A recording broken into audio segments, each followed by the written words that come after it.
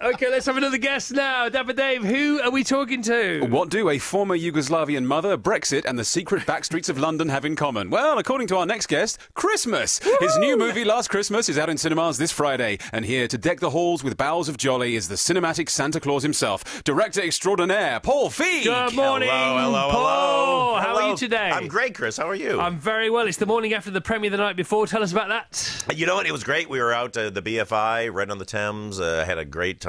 Everybody showed up, the whole cast and everybody. And Kylie Minogue showed up. My friend Kylie came too. So it was great having everybody out there. Okay, was the boss there, Emma? Yeah, Emma was there. Dame Emma. Emma Thompson. She was there in all her royal purple. So tell us about you and she and this whole project. When did you first hear about a script potentially an Emma Thompson, Dame Emma Thompson pen script called Last Christmas? Yeah, about a year and a half ago she sent it to me. We were supposed to do a movie called Late Night. I was supposed to direct that with her, but then the schedules didn't work out. Well, we became very friendly when we were getting that together and said, we have to work on something. We love each other. And then she sent me this script out of the blue. She'd been working on it for about 8 years, developing it. And it was just so great. I had to do it. Okay, now I haven't seen it. The team have seen it, so I don't know how much snow is in it. It's very important for a Christmas movie. Tell us about the snow factor. Only at the end. There's only snow at the end because we don't see snow anymore in London. It takes place in London on all the best-looking locations here. We shot on like Regent Street and Covent Garden and Piccadilly Circus. We did it all in the middle of the night too. It was freezing cold. Right. I should have taken cold showers. Okay. I didn't. You didn't need to. Now I've asked various directors about how do they make their snow? And apparently in True Lies, where there's lots of snow, this Schwarzenegger movie, that was mostly salt. What was your snow? Ours was this kind of foamy thing. They have these machines and they blow this kind of light foam that goes all over the place. Which disappears. Yeah, it lands on you and it disintegrates. But we had like one shot where Amelia Clark, she's in the snow and it looks really pretty. It's this light snow and then this one big glob lands on her head and it won't dissipate, so we had to go in and digitally take it out. As you entered the studio, Sam Pinkham exited. Now you may not have seen him, but Sam does the show before us and does this show when we're not here, and he's a great guy. And we have this competition at the moment called 12 Schools of Christmas. So schools can send us a recording, a song, a Christmassy thing. It can be something that exists, or they can have made it up, and to give them an example of maybe what we expect or what we'd like, or to inspire them with some ideas generally.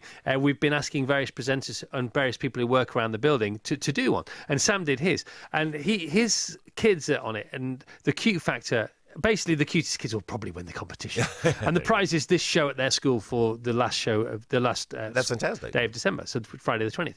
Now he said that directing his children to sing this song, he thought it was fantastic. Then he listened to the outtakes back, and it basically sounded like bullying. He said, and I said, well, that's because there's an art in direction. Yeah, that's right. So can you? How do you direct yours? Well, I mean, you are kind of telling people what to do, but I'm very much a hands-off guy. I kind of get out of their way because the biggest part of my job is casting the right people. And once I have them, and once you get the script right and set it up, then you go, hey, try it. And I always say, I'm basically like an audience member. I sit there, I have these monitors, so I'm watching what's happening. So I'm kind of watching the movie. But when other people don't get to do when they watch a movie is go in and change it. So you're kind of watching and go like, oh, I wish this would happen. So you go and say it, and then it happens. And it's really fun to kind of see what actors do with a note that you give them. I was going to say, if you do have to tell somebody like Dame Emma Thompson or Melissa McCarthy, you've directed in Bridesmaids, and you've done The Heat, and you've done Spy, and you did Ghostbusters 2016, which was a brilliant remake. Thank you. It really was. Thank you, because you fear the worst when you hope for the best, but you fear for the worst when somebody resurrects one of your favourite childhood franchises. Yeah. So bang on, well done. Thank you, Chris. That means the world. But when you've got to tell somebody like that, how do you sit them down? Do you take them out for a meal? We have to talk. I take them away. No, you know what it is? I just like to get everything. So if somebody they'll have their ideas. I let them do that. Then it's like, oh, hey, try this, and we kind of incrementally move them. I never go in like that's all wrong. Because I've been wrong a million times. Like you just get it. You have something in your head, but when you get to the editing room, sometimes the thing you thought was terrible is actually the great thing. So you have to get out of your head, get what you want, but then let them get what they need, and all things in between. Then you have all these options in the editing room. Is it a party film ultimately? It's a life film. You laugh, you cry. Yeah. I mean, you go through a range of emotions in this movie, and that's what's so nice. But it's very, very life affirming.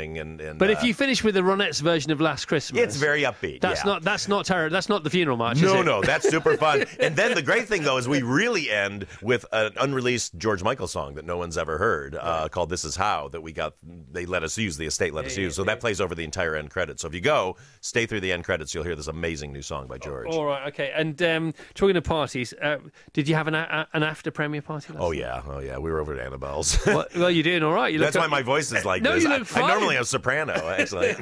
and where are you based? I'm everywhere. I mean, I'm L.A., New York, but London. I think we're moving to London. I just got a 5-year extraordinary talent visa from the British government. Good for you. So I'm one of you, my friends. Thank you so much. What are you going to do with that 5 years? Oh, I don't know. Work at Tesco or something. Anything slated next?